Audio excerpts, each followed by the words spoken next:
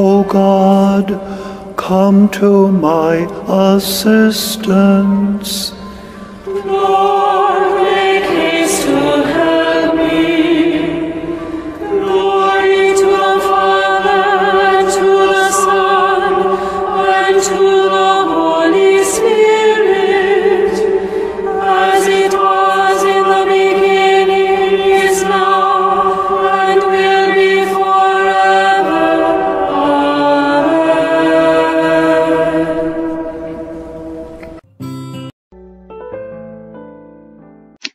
Readings of the Tuesday of the 27th week in Ordinary Time. Year 1.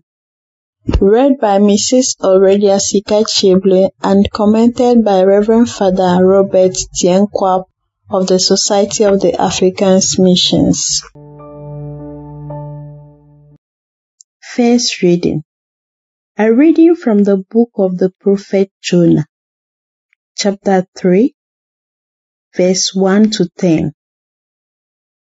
The word of the Lord came to Jonah the second time, saying, Arise, go to Nineveh, that great city, and proclaim to it the message that I tell you. So Jonah arose and went to Nineveh, according to the word of the Lord. Now Nineveh was an exceedingly great city, 3 days' journey in breadth. Jonah began to go into the city, going a day's journey, and he cried, Yet 40 days, and Nineveh shall be overthrown. And the people of Nineveh believed God. They proclaimed a fast and put on sackcloth, from the greatest of them to the least of them. Then tidings reached the king of Nineveh, and he arose from his throne, removed his robe, and covered himself with sackcloth, and sat in ashes. And he made proclamation and published through Nineveh, by the decree of the king and his nobles, let neither man, nor beast, herd, nor flock taste anything. Let them not feed or drink water, but let man, and yes, let everyone turn from his evil way and from the violence which is in his hands. Who knows, God may yet repent and turn from his fierce anger, so that we may perish not. When God saw what they did, how they turned from their evil way, God repented of the evil which he had said he would do to them, and he did not do it. The word of the Lord. Thanks be to God. Responsorial Psalm. Our response shall be, If you, O Lord, should mark iniquities, Lord, who could stand? Out of the depth I cry to you, O Lord.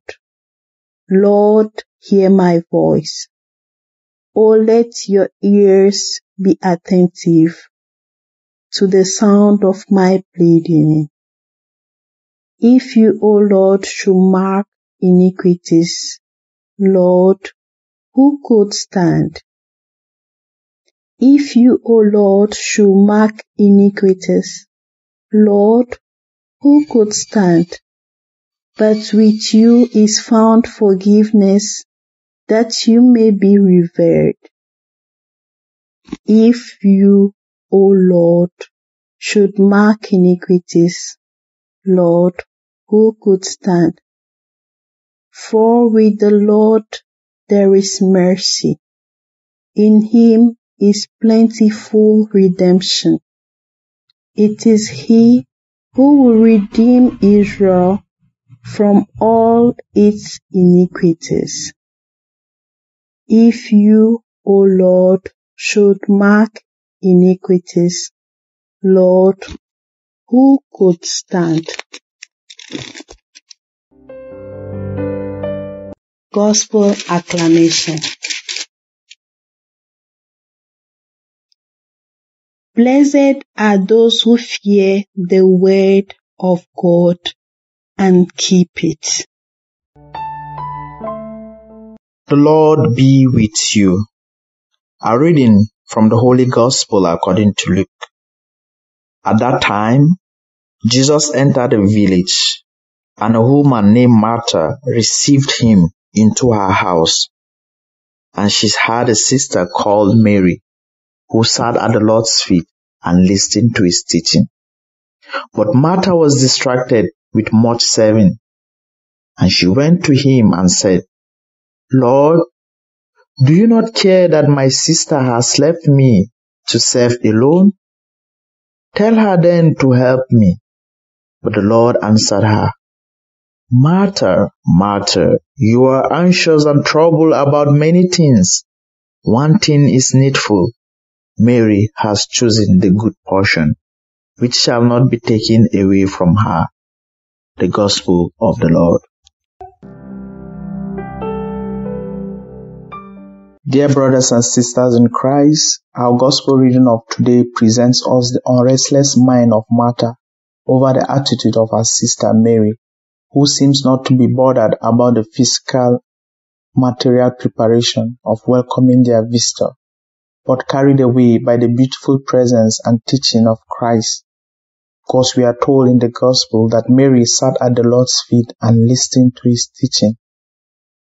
It has always been a debate over faith and work. Which one comes first? And today we see Jesus taking the side of faith, taking the side of Mary. He even went on to tell Martha, Martha, why are you anxious and troubled about many things? One thing is needful. Looking carefully at the words of Jesus to Martha, Jesus was not condemning Martha for her work and sacrifice, especially to make him comfortable in her house. Rather, Jesus was fighting against her state of anxiousness, worries over so many things, and forgetting what is more important in the sight of God. Indeed, we cannot separate faith and good works. Neither can we separate the listening of the Word of God and doing the Word of God. We all need the two. We all need the attitude of Mary, who is open to listen to the Word of God with all her heart in order to gain more wisdom, and that of Martha, who was putting to practice the Word of God, being open, being hospitable to those who she comes in contact with, like the case of our visitor. Dear brothers and sisters in Christ, sometimes in witnessing to Christ, we often fall into the two extremes. Either we are carried away like Martha in doing so many and forgetting the place of the Word of God, or sometimes we become more spiritual minded that we forget what is expected of us, the physical and the material work that we are supposed to render to our family, our loved ones, and humanity. We have Christians today, because of their commitment to the church, they forget that their family too is important. The training of their children too is important. We have other groups of Christians too, because of their work, they hardly find time also to pray, to listen to the Word of God. They don't have time again for God in their schedule, and yet they say they are working for God. Dear brothers and sisters in Christ, one thing is needful of us all. We must all learn to reconcile our words and action in one direction. Our words and action must all have their roots and foundation in Christ. God has to be seen in our actions. God has to take absolute control of our persons. We must not be troubled or anxious about so many things that does not matter. We must worry more about our personal spiritual growth. We must learn to confide all our worries, struggle to God, who is always willing to listen to our plight. Indeed, one thing is needful. Mary has chosen the good portion, which shall not be taken away from her. My brothers and sisters in Christ, until our faith is well built on Christ, we will always be at risk of losing our lives to wrong teachings, false prophets, anxieties, worries, and unhealthy friendship. Let us pray for the grace to be famed like Mary in our passion for the Word of God, so that nothing can take away our joy of serving Christ through Christ our Lord. Amen.